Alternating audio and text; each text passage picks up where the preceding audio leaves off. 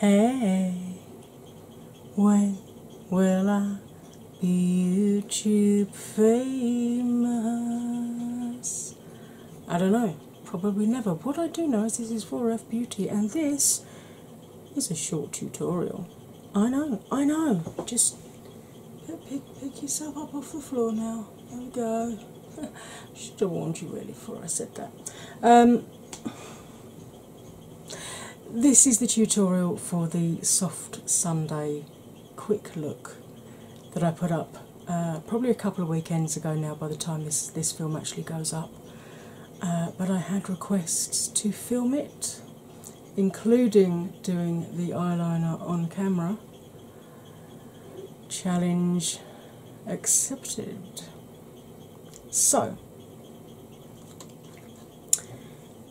using a single eyeshadow, which is this Colourpop Super Shock Shadow, difficult to say, in Bumblebee. They like their alliteration, don't they? Good lord. In Bumblebee, I've achieved a very quick, one and done, but still very effective makeup look that you can do if you're short on time or high on pain, or a combination of both, but still want to look halfway decent when you're out and about, because we all know pain leaves me with dark circles and it's not good. So, as I have said for some time now, and oft here echoed elsewhere on less imaginative channels,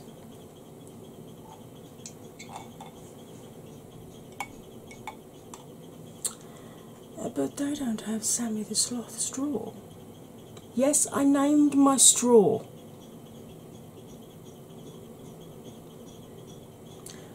Grab a drink. Sloth straw optional. Grab a snack.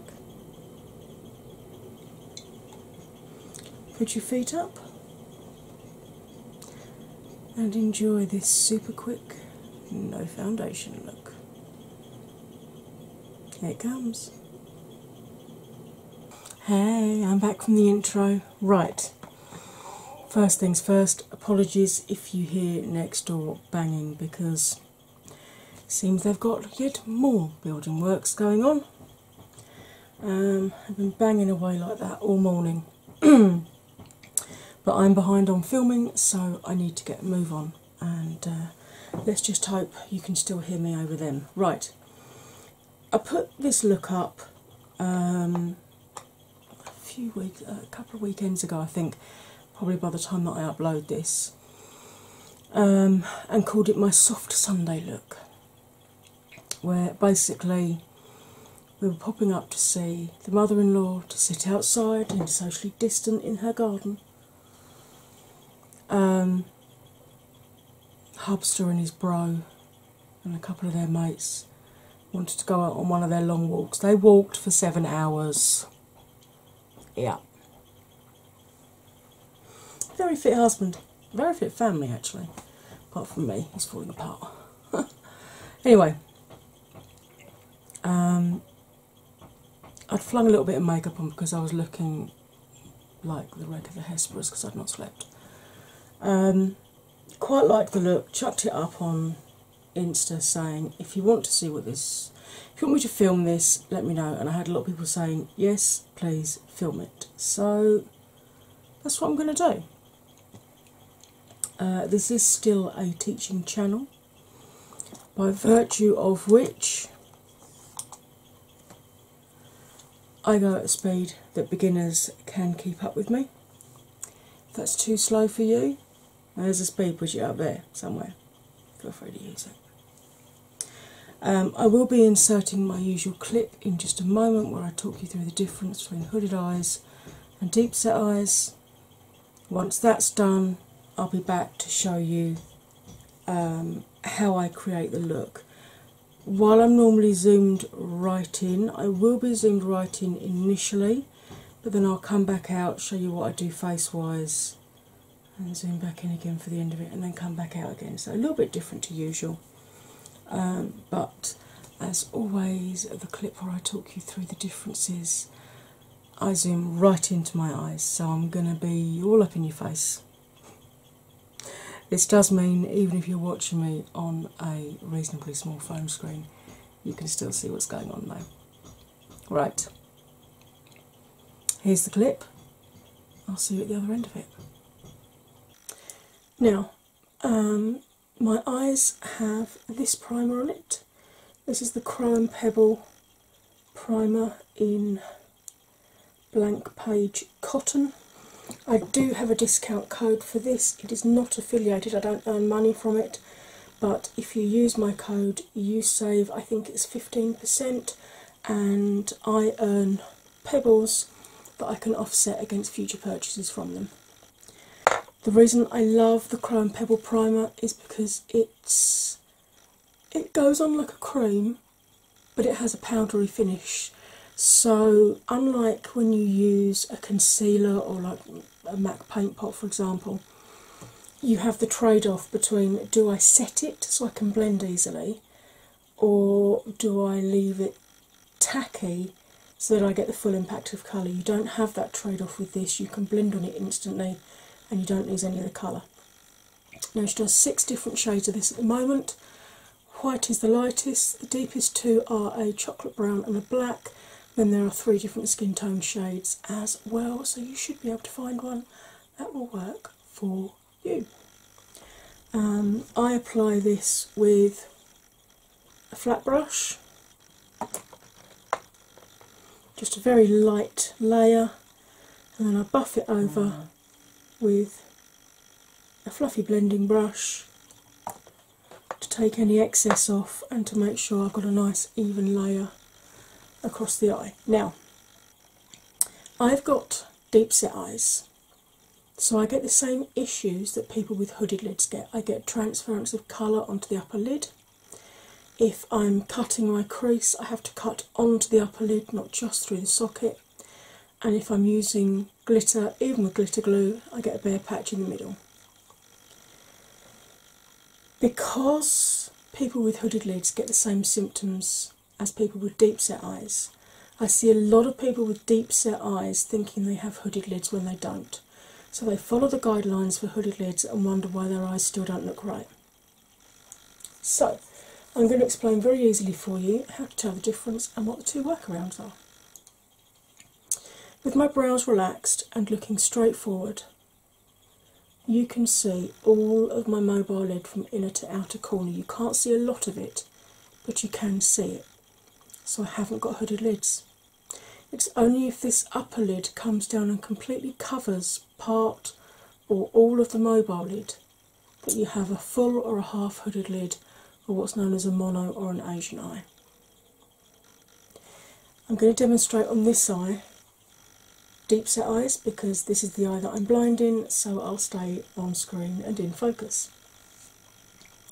If I cover the visible mobile lid and close my eye, you can see I've got as much, if not more, lid that tucks back away out of sight. And if I do the same on the top lid, the static lid, you can see I've got about the same amount lid again that tucks back away out of sight when the eye's open. And it's those 2 bits of lid rubbing together that give me the same issues that hooded lids get. So, what are the workarounds? If you have hooded lids, get a brush, something like this, or a pencil brush, sketch out on your static lid where you want your new crease to fall. Now obviously that's going to reduce the space between the crease and the brow, so just use smaller blending brushes, or if necessary take the colour right up to the brow instead of leaving a gap. If you have deep set eyes like myself, all we need to do when we're putting the colour through the crease, which 9 times out of 10 will be the deepest colour that we're using, just sit back, relax your brows and make sure you brought it up high enough that you can see it when your eyes are open. So, 2 very different workarounds for 2 very different types of lids, but that have very similar issues. Hello. Right, as you can see, I haven't even primed my eyes yet today because I wanted to show you exactly the steps that I take. If you're doing a no foundation look, it's really important to prep your skin well. So, moisturised it, SPF'd it, and then put a little bit of this on. W7 Princess Potion, which is a complexion booster and primer. It's the equivalent of the Versailles pink unicorn goop that people drip all over their face on Instagram. And I've let that dry completely, so my skin's not tacky at all. I then used a bit of this J-Cat Eye Insurance on my under eyes because they were a little bit puffy. So, Chrome Pebble Primer and my fluffy brush that I keep specifically for this primer. And because I'm not going to put eyeshadow all the way up, I only need to prime a bit of the lid I'm going to be working on. So that's my mobile lid, and then just above it, so that when I open my eyes I can just about see the edge of that primer. If I'm doing the whole eye, I put the primer on with a flat brush like this, just got all my hairs on it, fabulous, and then blend over it with this to reduce the amount of primer on my eye. In this case, because we're only using a little bit anyway,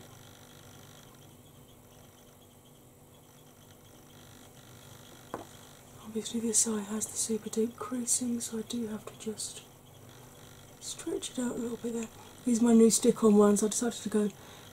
I've had short nails, short flat nails for quite a while. The last few styles that I've done, and I decided I was missing my stilettos. So the chances of me poking my eye out have just gone up exponentially because I'm not in the habit of having pointy nails at the moment.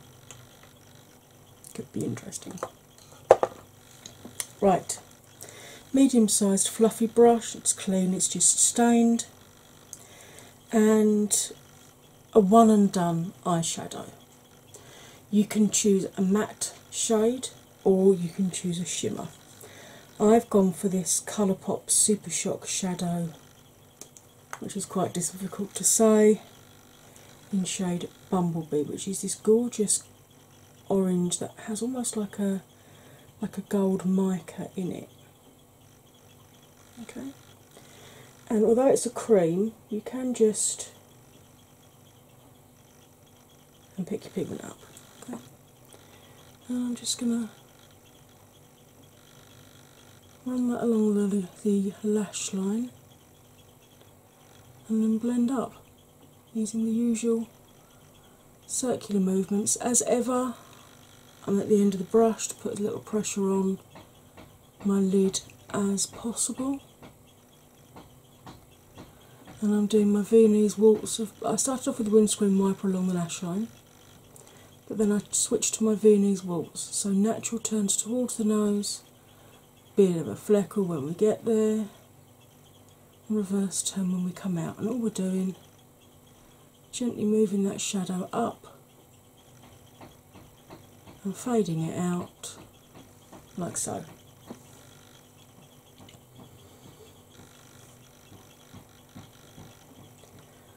So if I'm not in the mood to put on makeup but have to look halfway decent, this is the sort of thing that I do.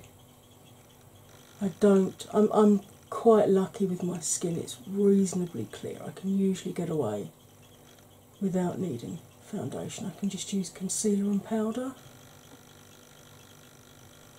But that comes down to your skincare. If you get your skincare sorted, then you should find that you too will be able to do this. Right. That was simple, wasn't it?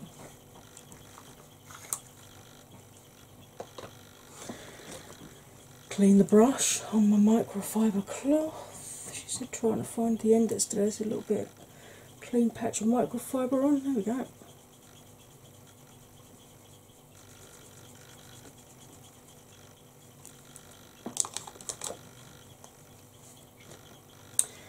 And then today I'm not mucking about with coloured brows, I'm just grabbing my L'Oreal Brow Artiste in shade Cool Brunette, using the spoolie just to flick my brows up a little bit. As you can see, they don't go half as fluffy as they do when I soap brow them. But I didn't care, this is just a really quick, simple, soft Sunday look. Or soft no makeup look. And then just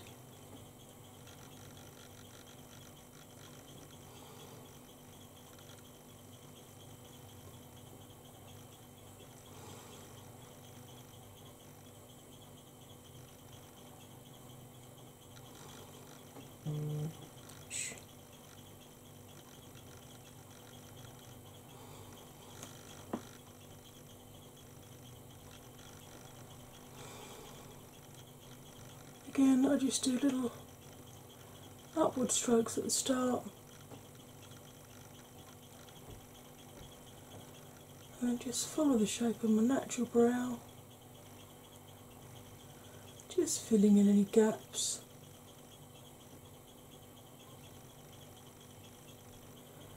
Doesn't worry me that I've smudged it a bit there because I'm about to go over it with some NYX Control Freak. This is the closest thing I've found to the Benefit 24-hour brow set. It's just a clear gel that you can brush through.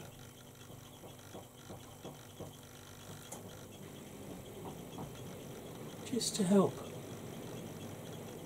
soften the pencil. As you can see, it's sorted out my little mistake that I made there. Or happy little accident, as Bob Ross would call it. And also gives me more of that fluffy look that I get with my soap brow look. Next stage, you know I love the Revolution Renaissance Flick liners. And I got the brown one, so orange and brown, as anybody who lived through the 70s knows, work really well together. Right, I'm going to zoom you out fractionally. No, that was in. Well done, Paul. Just so that hopefully I stay on screen while I'm doing this. I've got a little mirror that I'm looking down into. I do have a separate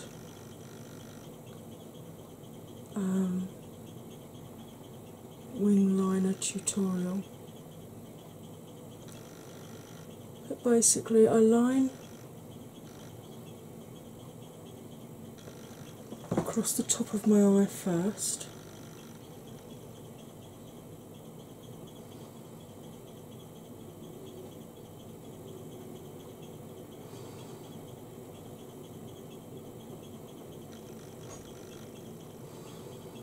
And then from the corner, draw out to where I want my flick to finish.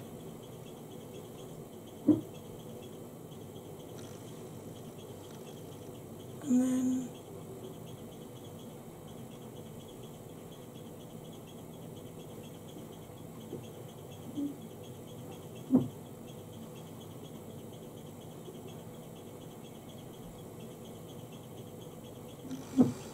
drawing it down to the main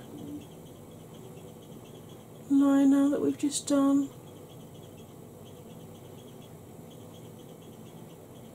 And fill it in.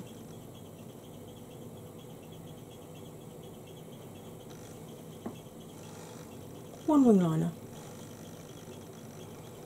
Challenge of the day, make this one match.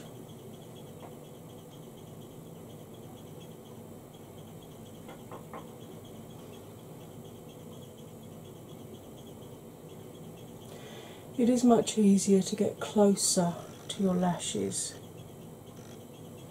if you can close your eye.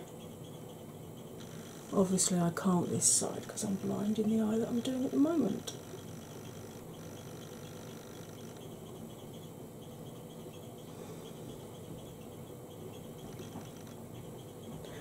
It's also much easier to draw the wing on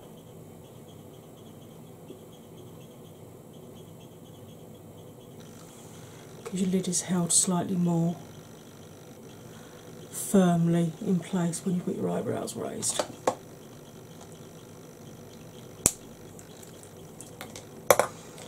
A bit of micellar water on a pad just to get rid of that, and just gently get rid of any fallout from the orange.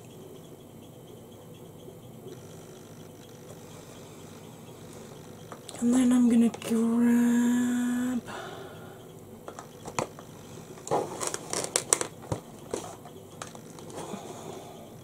this is the e.l.f. Hydrating Camo Concealer, the satin finish in Fair Beige.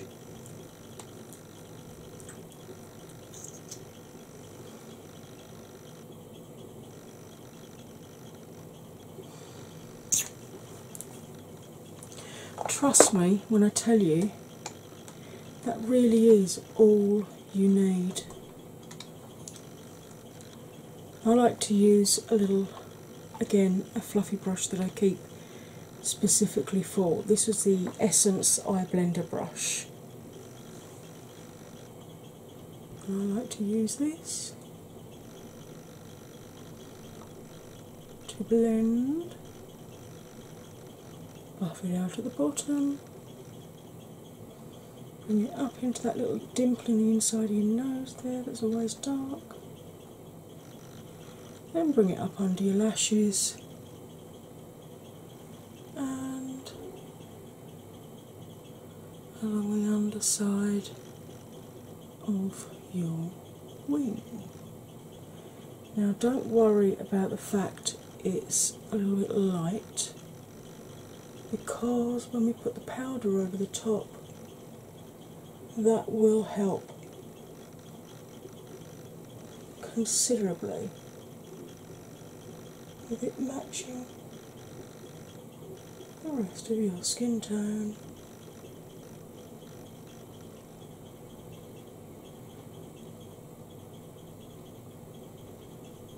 As I said, I do have a little mini tutorial on doing a wing liner if you wanted to see something a little bit more in depth. And I like to use this. This is the e.l.f. Under Eye Brightening Powder.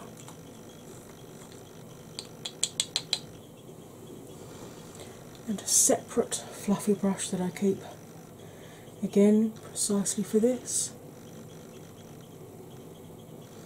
And for that liner crease, that concealer creases, I just dust over it with this powder.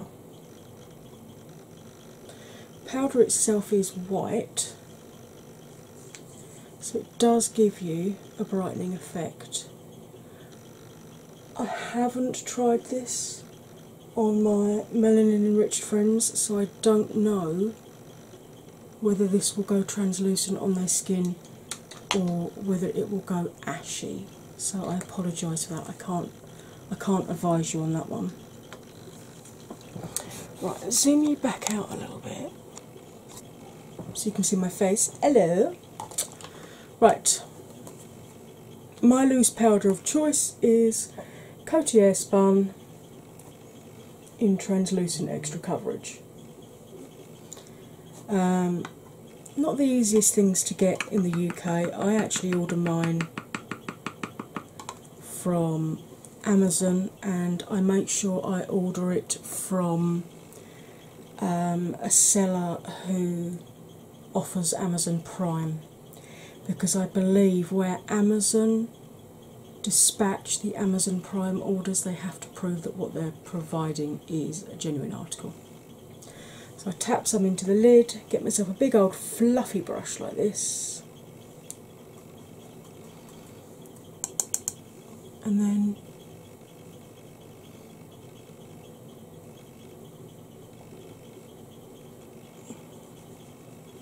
dust this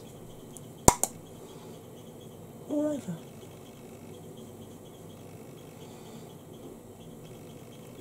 Yes, I go over the powder that I put under my eye, because that helps blend it in with the rest of the face, and I like to just bring mine down onto my double chin edge, because I do like to put a little bit of bronzer down here, and I find that it does blend a bit easier if you have just powdered your face first. Now, by using the translucent extra coverage, it is exactly that. It does give you a little bit of extra coverage. It's not a powder foundation by any stretch of the imagination, but it does give you a bit of extra coverage. Right, going into my butter bronzer in shade Bronze. Look at that pan. And this, I believe, is a blusher brush from Coastal Scents. And I do just under where my natural shadow is. I follow that, because I don't tend to contour. I use my bronzer as contour because I'm quite cool toned anyway, and contours can go quite grey on me if I'm not careful. And then dust it up and around the edges of my hairline, and then with what's left on the brush, buff out that line. Clamp the brush between your fingers to make it flatter, and I just do, that is the extent of nose contouring that I do. Pick up a little bit more, and then I just go along the edge of my jawline there, tuck it up towards the ear at the back, and just down the centre there, just to help with the illusion of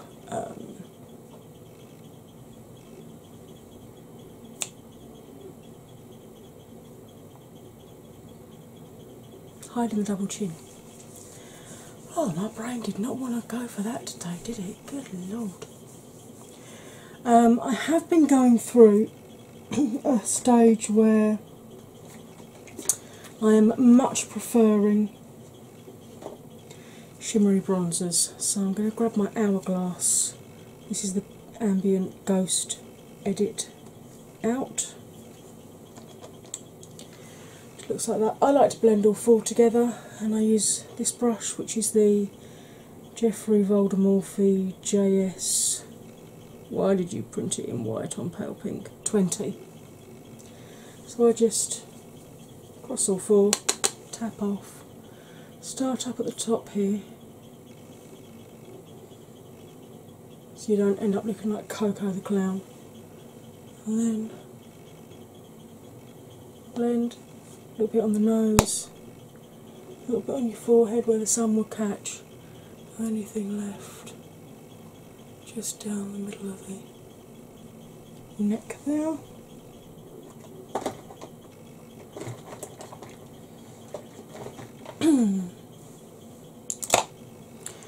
And then I'd got the Hourglass Euphoric Strobe Light highlighter, which is a little bit softer than the majority of my highlighters. And just run that on the top of the cheekbone.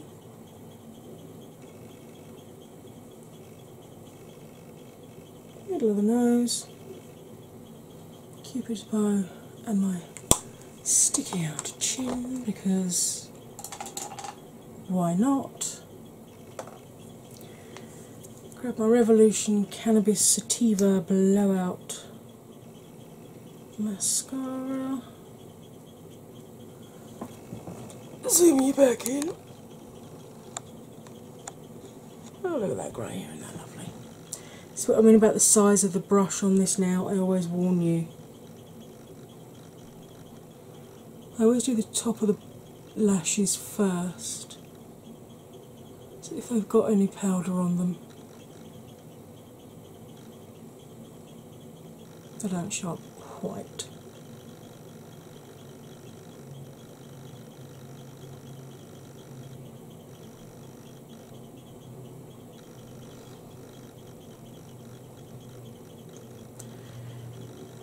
Gently, barely even kiss the bottom lashes. Because 9 times out of 10 when you blink you're going to be transferring mascara from your top lashes to your bottom ones anyway.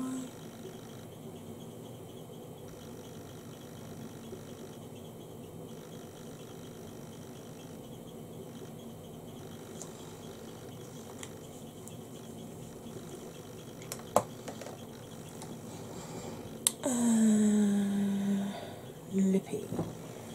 Anastasia Beverly Hills in shade Peachy.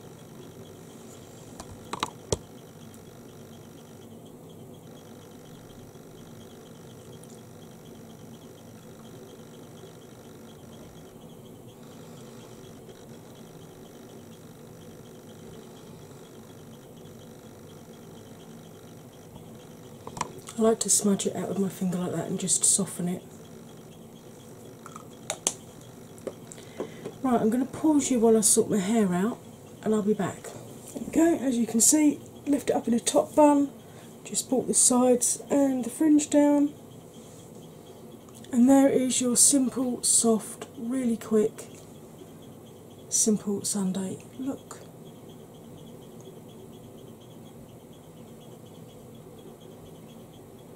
And that is probably one of the quickest tutorials you're ever going to see from me. So, for those of you who wanted to see this, I hope you found this helpful. If you did, please give me a thumbs up, that would be awesome. Double check, please, if you're one of my regulars, that you are still subscribed, because YouTube are still unsubscribing people. Very frustrating. If you've just discovered me, hi, hello, welcome. My tutorials are usually much longer than this, much more in depth. You caught a quick one. So if you want to see some more of what I've done, there's plenty of other films you can catch up with. And once you've watched some of those, if you decide you'd like to join the 4F family, it's super easy to do. You hit the red subscribe button to turn it grey, you ring the bell, you say yes and all notifications until YouTube stop putting up a pop-up window asking you the same damn question over and over again. And then hopefully they'll tell you at least 1 in 4 of my films that go up. But basically, pick a playlist, put your feet up, grab a drink, grab a snack, and indulge, my dears. Right, all that remains for me to say, as ever, is you'll stay fabulous, and I will see you next time. Bye for now.